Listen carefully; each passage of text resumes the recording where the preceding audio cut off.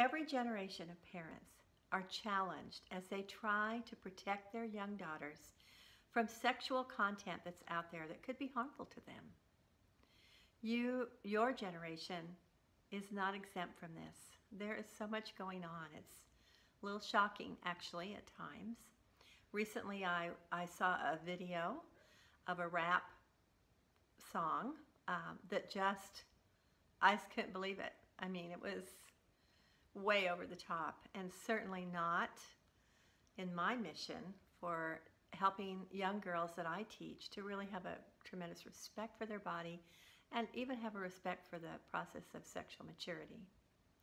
Then I saw a video that just came out on Netflix that it was like, I can't believe it. And I'm sure that many of you who have been exposed to all these things are feeling some of the same anguish that I'm feeling. The biggest challenge that I see with this is that these girls, 11, 12, 13 years old, their brains are going through a transformation time to help them be able to think more like a young adult than like a child. And so patterns are being set and established to give them that young adult way of looking at the world. It's alarming to me when these young girls are exposed to this kind of content during this big transformation time. There's no way around it. This has always been a problem.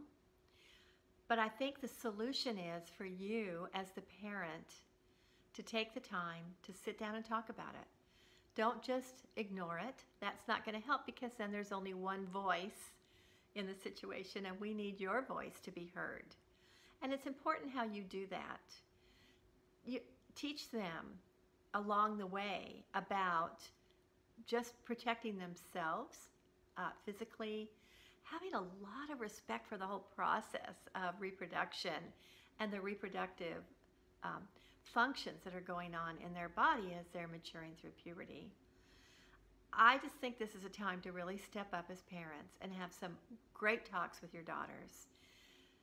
Go, if you have to, get the explicit information out there so that she can understand how you think about it. Always, your opinion is going to be the most important opinion for her, even if she resists you.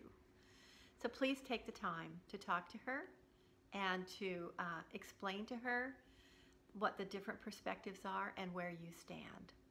I'm Dr. M with Anatomy for Kids.